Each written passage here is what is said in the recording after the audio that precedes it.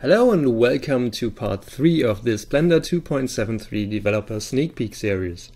My name is Thomas Beck and I hope that you can see and learn many useful features for your daily Blender work here. We're covering in this episode improvements in the video sequence editor, the 3D view, the texture painting and Freestyle module, so there's much to show.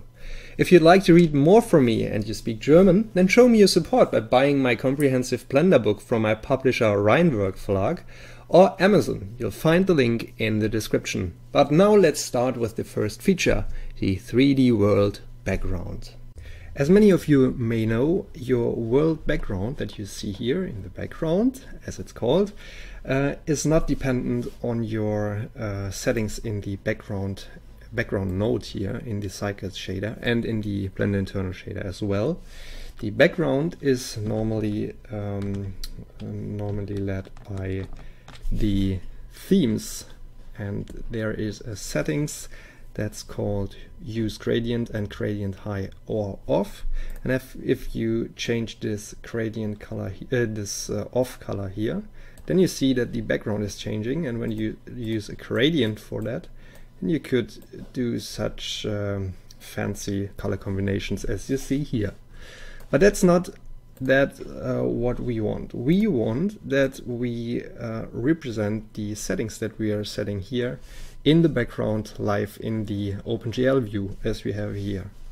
And Blender has a new option for that, and that's called located under the display panel here in the world background settings.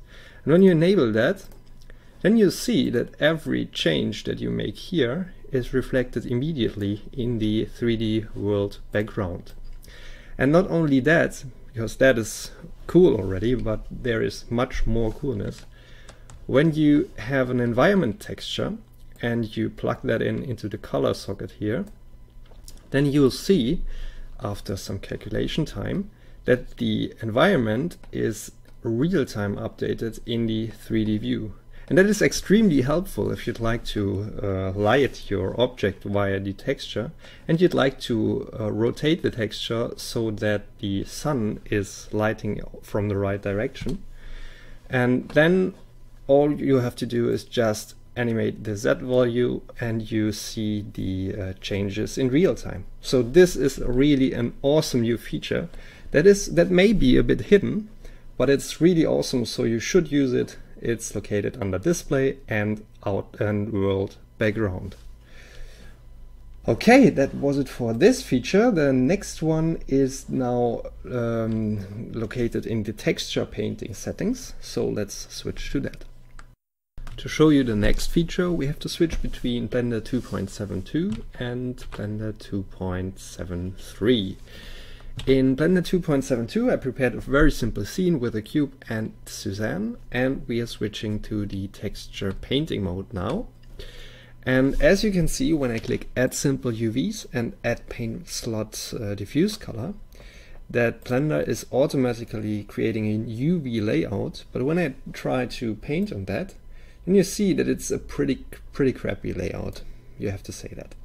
It's just UV unwrapped, every face is laying above each other, and that's not really useful. In the case of Suzanne here, where I've got an, let me just show you, an subdivision surface modifier with view 2 and render 2 applied on it, it's even more worse, because when I try to paint on Suzanne with this modifier applied, then it's almost unusable. It's very laggy and very it's undoable basically.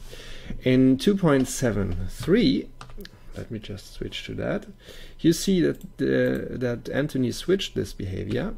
Let's just add a simple UV again and the diffuse color slot here, and then let's try to paint on it, and you see that it's unwrapped much better. It's I think, let me just look, it's unwrapped with the simple cube method, and it's followed by a pack operation, so the faces are packed on the image.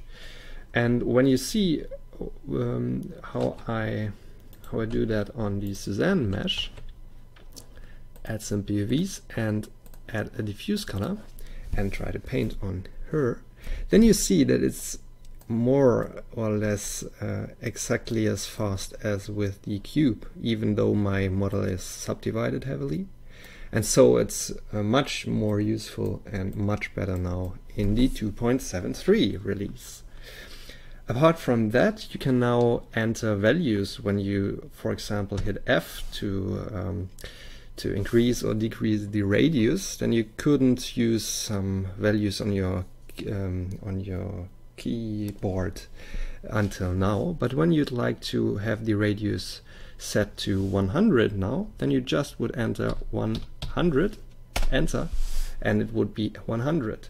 So you can now much more easily define how your strength or how your radius is.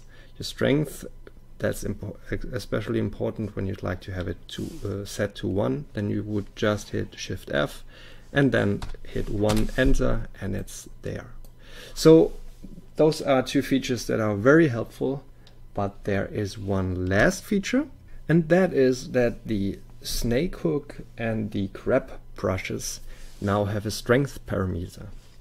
So let's just switch to the sculpt mode and apply the apply the modifier first, and then we'll enable dynamic topology. Vertex style, yeah, that's correct. The dynamic topology is activated, and then let's switch to the snake hook, and then you see immediately that we got a strength slider here, and this strength slider was not there in 2.72, so you couldn't activate the snake brush without having full influence on your mesh. But now you can set the strength to, for example, 0.2, and then it's doing exactly what you would imagine. So those two additions are especially important for sculptors. And now we come to the sequencer. Yeah guys, you heard right, there are improvements for the VSE. I'm especially extremely happy about this because I love the VSE, and I'm using it very often, especially for the sneak peeks, as you may have guessed. And the VSE has the following new features. The first one is a very useful one when you are working in the full screen mode. The new full screen mode, I know that you remember it well, is enabled with Alt and F10. And then you are in this full screen mode, and let me just switch back and enable the new feature, use backdrop.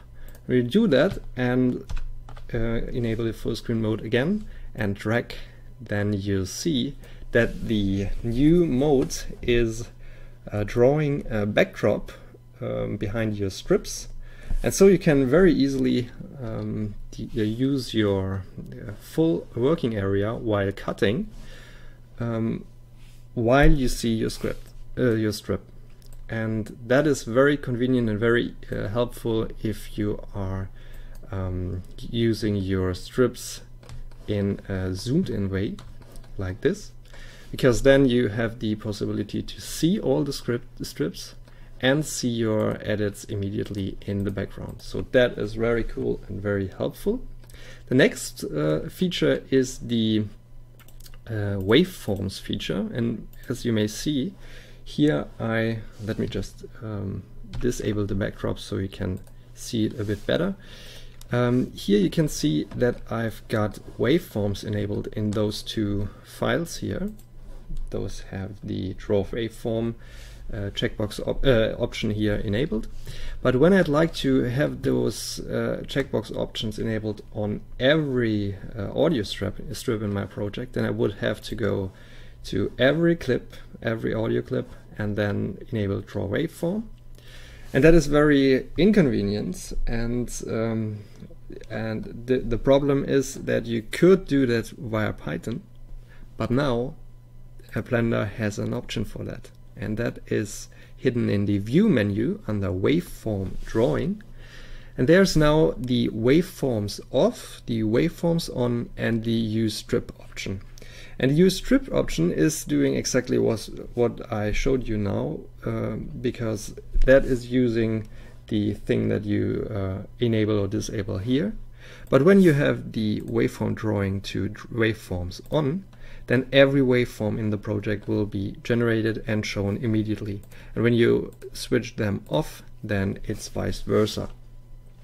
So that is really very helpful when you have projects where you have to cut frame-wise and add exact audio positions. And another feature that Blender introduced in the newest build is, or in the 2.73 build, is the slip tool that is enabled by selecting a strip and hitting S. And when you do that, then you'll see that Blender is moving the contents of the strip inwards or outwards of the current clip, of the current strip, and so you can position it much better without having to manually move the sliders here and to cut or whatever you had to do before. And the last feature for the VSE is strip snapping. So let me just duplicate this strip. And before you weren't able to snap strip starts or strip ends to other strip starts or strip ends. And now you are. Just initiate the translation with G and then hold Ctrl, and you see that it's snapping immediately to other strips. And that is especially helpful if you'd like to place your strips in sync with others. And that concludes the VSE features, and I hope you like it. Last but not least, did Freestyle receive a very cool feature, and that is the Freestyle SVG export plugin.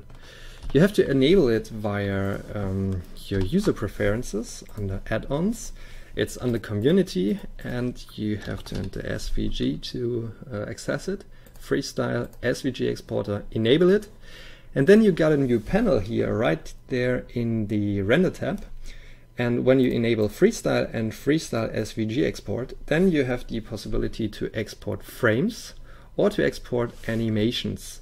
And those animations are really cool because they are Freestyle SVG animations. So you got one SVG file, and that can be played back in Chrome or Firefox or whatever SVG browser supports SVG animations. And to show you that, let me just set up a very simple scene with Freestyle. For example, this one gets the Freestyle line settings. Hey, didn't I enable it? Freestyle. Let me use the Blender render, that's easier to set up. The Freestyle line, then Freestyle line blue with an alpha of 1. And this material gets another one Freestyle line. Let's say it gets red material Freestyle lines. And then we'll say this got an color modifier material with the line color. And if we render now, then you'll see we got blue and red outlines. And when we look at our output now, then you see that's under temp world background. Let me just open a new folder. And then you see that there is the SVG. And this SVG is exported on the fly in the temp directory. And when let's just do a quick animation with a rotation keyframe there and a rotation keyframe at frame 30. That shouldn't be too nice, it's just for demoing. And now let's do a simple animation by hitting Ctrl and F12. And now let's go again into our directory, and then you'll see that he created a SVG for every image that you rendered, because we have here under Freestyle SVG export the mode set to frame and not to animation. So you could easily create many frames, many SVG frames if you need to. But when we set that to animation and render again, then you'll see that we got one animation here. This SVG viewer is not capable of playing back animations, but let me just do that with Firefox. So drag that into Firefox and you'll see that we got an SVG animation live playing in Firefox and created from Blender.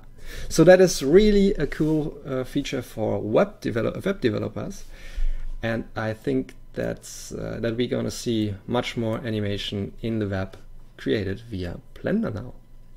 So this concludes already the newest episode of the Blender Developer Sneak Peek. I hope that you had fun. Subscribe and we'll see us next time, but next time with brand new features for the 2.74 branch.